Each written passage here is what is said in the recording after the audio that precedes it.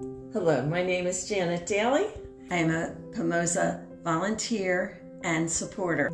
My husband and I love to travel. We've been to England, Iceland, Egypt, Israel. In fact, we've been to Thailand. And while we were there, we watched an elephant paint this picture. But the most important traveling I've done was to the country of Malawi. There, I was able to develop some really strong, deep friendships with some wonderful people in Malawi. I was visiting there with Pamoza, the director, and with her father. And we were staying in her grandmother's house. And in the middle of the night, as I was sleeping, I heard the tremendous banging on the front door. Banging, banging, banging. And I knew I wasn't going to get up and answer it, so I heard Pamoza's father, Mike, get up and go to the front door.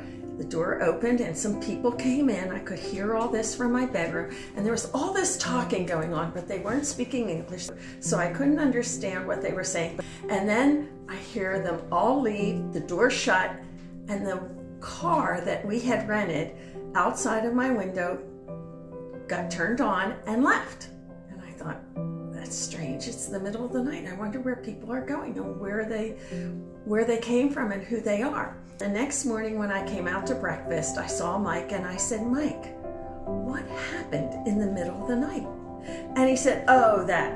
It seemed like it was an everyday occurrence for him. He said, oh, that was a cousin of mine from my home village, which is at least a mile away from where we were staying, his home village. He said, my cousin was in labor and she needed to go to the hospital. And she wanted to see if I would give her a ride. And I said to her, why did you come here? Why didn't you go to find an ox cart to go to the hospital? And she said, well, she had, but their cart had a flat tire. So she went to another friend who had an ox cart, and their ox cart had a flat tire.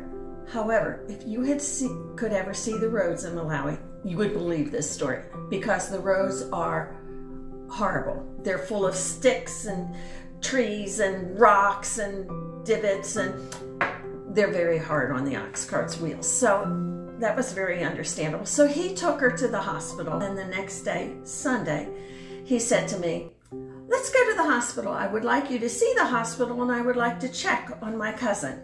So I thought, well, this would be interesting. So we go to the hospital, and it's a one-story brick building, and we went inside, and there's a courtyard in the middle of this building. So we see all these women sitting out in the courtyard, some with infants, some with, I guess, other ailments. And we go around and go around, and Mike says, I don't see my cousin. So he goes up to a woman who's working there, and he asked her where she had gone. And the woman said, oh, well, somebody walked here from her village this morning, and they're on their way home walking. So here is this woman who had just had a baby one day ago, walking home with the baby on her back, going at least 7 miles to get to her house. I was shocked. This would never happen in America. I don't know about any of you listening to this story, but I had my children here in America. We stayed in the hospital for 3 days. And then our husbands came and picked us up and drove us home. We did not walk home with a baby on our back. I was shocked, but I realized that this was an everyday occurrence for a mother in Malawi, not near a city.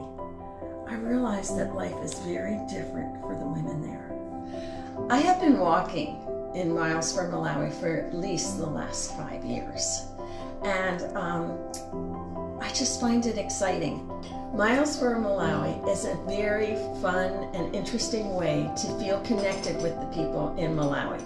It helps us get a better perspective on how far they walk. For example, the average person walks 1 or more miles to get water. The average high school person in Malawi walks at least 3 miles to get to high school every day. So that would be a total of 6 miles just to attend school. This work matters on many levels. As I've traveled around the world, I've become very aware of how we're all created by God in His image. We're all part of God's family, and so we all matter. We all matter to God, and we should all matter to each other.